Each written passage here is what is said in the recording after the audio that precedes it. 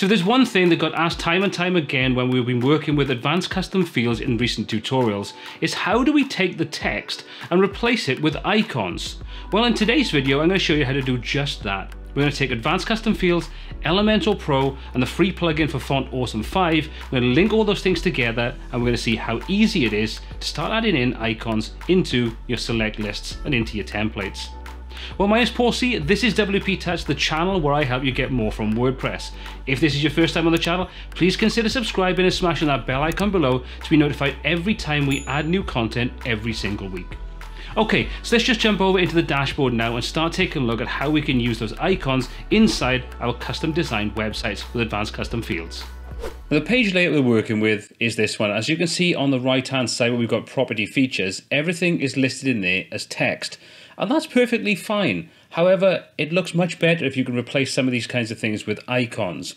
Now, before we move any further, if you want to see how we created this page in this site, it's all done through advanced custom fields, so you can take a look at this. I'll put a link in the description below and it'll show you how to get up to speed with all of the things we covered in this video. However, taking that into consideration, we're going to jump in where we've got things set up through advanced custom fields and so on, and just go through the process of changing things over to display icons. Now, the first thing we're going to need to do if we jump over into the dashboard is we've got to come into the plugin section and we have to install Font Awesome. Now, this is going to make your theme compatible with the Font Awesome icons. However, if you're using a theme like Ocean WP, this is basically built in. If you put the shortcodes in for Font Awesome icons, they will display without the need for this plugin. So it's worth checking just to make sure to see if your theme currently supports that straight out of the box. However, we're using the Hello theme, which is a bare bones theme, and Font Awesome 5 is not supported. So what we're going to do is install this plugin, completely free, and it's by the developers of Font Awesome themselves, so you know it's going to work with both WordPress and the Font Awesome library. Once that's done, we'll activate it, and we now have the ability to be able to display those icons as part of our website. Okay, so once that's activated, next thing we're going to do is jump over into our custom fields and come down to our field groups. Now, like I said, we've already gone through and created these. So what we want is the property section. So if we come into the properties, you can see there's all our different sections. And if we look through all the different field groups we've got, we have features, which is a set of checkboxes. So let's expand that out. And you can see everything is already set up in here, including the choices. However, we can do more with these choices. We're not limited to just having what we currently have, which is just the label, which is used for both the label and the value. No, we can do a lot more than just that. So let's get rid of what's already in there. We'll just delete those completely out of there. Now, if you take a look on the left-hand side under choices, you can see it shows us the kind of format we can work with. First is a value, the second is the label, or label then value. And what you can do with this is you can separate the two out. And then if we scroll down a little further, you can specify what value is going to be returned. In other words, we want the value, the label, or both of them together. So we can use these in conjunction with each other to start creating a little bit more unique, iconic listings. So let's just start off by saying we want something like free Wi-Fi. What we need to do now is just put a space in, put a colon in, then a space again. And now what we can do is we can drop in there the information we want for the icon itself. Let's come back over to Font Awesome. And let's just search for Wi-Fi and let it find any icons we can use.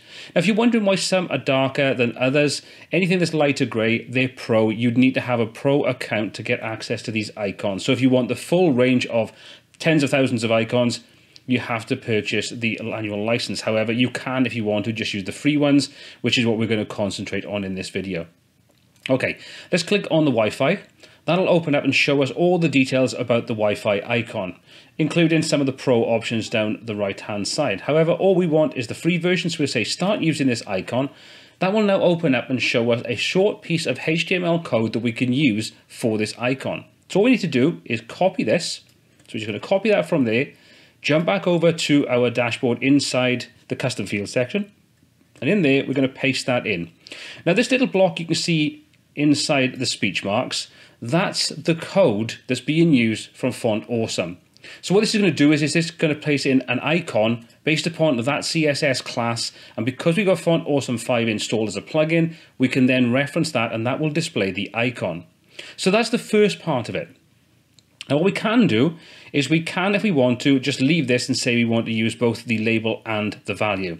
Or you can come up in between these parentheses and you can drop in there exactly what you want to say. So you can say free Wi-Fi. So now what will happen is, if we specify we only want to have the actual label, which is going to be this section, then what will happen is it'll display the icon using the CSS code and that little block we've got there, which is the short code, and also free Wi-Fi will be listed as well. So we have both of those items in there. It's up to you how you want to do it. You can do it this way, and then if you want to, you can easily target various different aspects of this through its own dedicated CSS, and you can style things accordingly. And we'll take a look at some of the things you can do with that a little later in this video. So we'll say there's free Wi-Fi. Let's just say you want to do the same thing again, and we're going to say parking. We'll do the same. So we'll just put space, colon, space. Come back over to Font Awesome. We'll close this down. We'll jump back to the previous page. And what we'll do on there is we'll just search for car. We'll let that find a car for us, and there we go. So we'll just click on this one. Once that's opened up, what we'll do is we'll come down, use this icon, copy this over again, jump back into Advanced Custom Fields, drop that in there, and then we'll just simply copy this from there and drop that inside there. Okay, so we've now created two choices. Both we've got the name that you're going to see in the back end, which will be free Wi-Fi and parking and so on. And then we've also got the icon and the text that will be displayed on the front end inside our template. Now you can keep on repeating this for as many options as you want inside Advanced Custom Fields. And that's basically it. You just keep on doing this for all the options, including the icons you want to use from sort of Font Awesome 5. So once we've done that, next thing we're going to do is we're going to come in and we're going to say, let's set on the other some of the other parameters we want on here. We're going to say we want this layout to be horizontal. So in the dashboard, and this is the dashboard section, it'll display all these options horizontally. You can see we've got prepend an extra checkbox to toggle all choices. We're going to disable that for now. Then we're going to set this to value, and we're going to leave everything else as is. So we're going to come back up, update. Once we've done that, we're going to come back down to one of our properties and go into all properties. And obviously, any of the things we had in there previously, or the sort of checkboxes and so on, all that's going to be gone. Let's come into our 3-bedroom penthouse and click on there. And if we scroll down, we'll see we now have those options at the bottom. You can see we've got free Wi-Fi and parking. So there's our features for this particular property. So we can just check both of those, and we'll click on update. Now, obviously, this is just the dashboard side of things. So we're only seeing this in the dashboard. We need to update our theme, or our template, to actually show that data. So if we just jump back over and refresh this, all you'll find now is the property features will just be still there because we've still got those previous check boxes, but we're going to get rid of that in a moment anyway. None of our icons are actually showing up. So let's deal with that next. Let's come over into our template section and down into Theme Builder. And once we're inside there, we need to find the property that we want, which is property single. We're going to say edit that with Elementor. Once we've done that, we can now go through and start displaying the icons and the information that we want that's now been created as part of our custom field. So let's just scroll down. We'll just remove this widget from here, and we're now ready to create our new custom widget. So what we're going to do, we're going to come up and we're going to just choose the text widget. So we're going to say text editor. We're going to drag and drop that into there. Now you can see it pre-fills this out like you normally expect it to do, but what we want is the dynamic option. So let's come into dynamic. We're going to scroll right the way down to the bottom until we get to ACF field.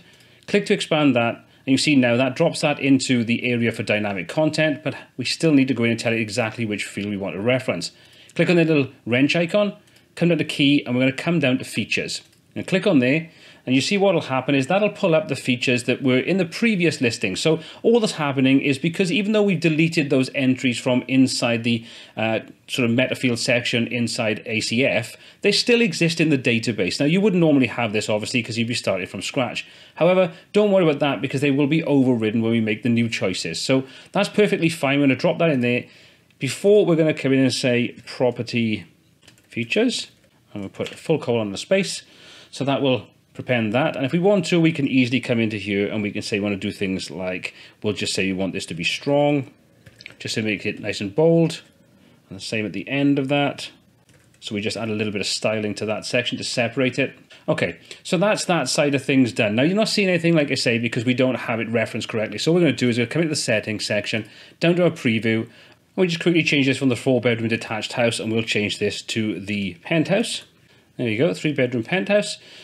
Apply and preview. Now you might find this doesn't display correctly. It's just a little bit of a quirk when it comes down to working with Elementor and dynamic data. Sometimes it just doesn't display the content correctly.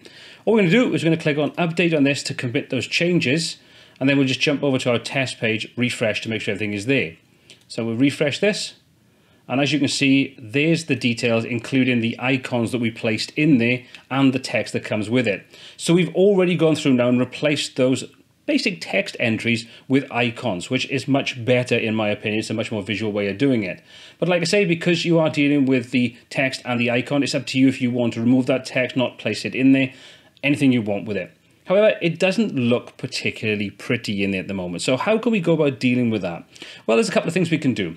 We can go in and we can target those icons, and specifically those icons, and then we can style them from there. Now to do that, you're going to need to do this through CSS. So what we're going to do is we're going to come back into our dashboard, exit from Elementor.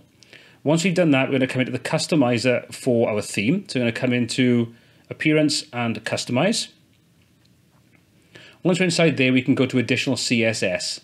Let's just come in and find one of those properties for sale a second. So don't worry about the way this all looks. It's not exactly the prettiest. So let's come into there so we can see the property we're targeting and we can see the icon. So we've got something on screen now we can start working with. Okay, so how do we target that? Let's come back over to the Font Awesome site a second. And as you can see, we've got the class is set up in there, and it's FAS then space FA-car, Font Awesome. What we can do is we can target that specifically by using FA-car, or we can target any of the classes that start with FAS. And that's what we're going to do, because all of the icons are going to have that class of FAS space something. Let's come back in. So what we're going to do is we're going to put period FAS, and then we're going to open our brackets so we can start styling things. And now what we can do is we can apply what styling we want in there. So if we wanted to, let's just say we're going to do something really simple just to test that it all works. I'm going to say color, and we're going to say red, and close that off. And you can see that now immediately picks up the styling we just applied to it. So we can quickly and easily target those things. So by applying some simple CSS code, we can now go in, start styling everything the way we want, making sure that everything looks exactly how we want it to fit in with the design that we're working with our WordPress site. Well, there we go. That's how we can use Advanced Custom Fields, Elementor Pro and Font Awesome 5 together to create much more interesting page designs using icons instead of simply text. Have you used this technique yourself, or is it new to you? Let me know in the comment section below, because I'd love to get your feedback. As always, all the applicable links are in the description below alongside our affiliate links, so if you're considering purchasing anything that we support, please consider using our links. Costs you no more money, but does support the channel and help us create more great content for you moving forward.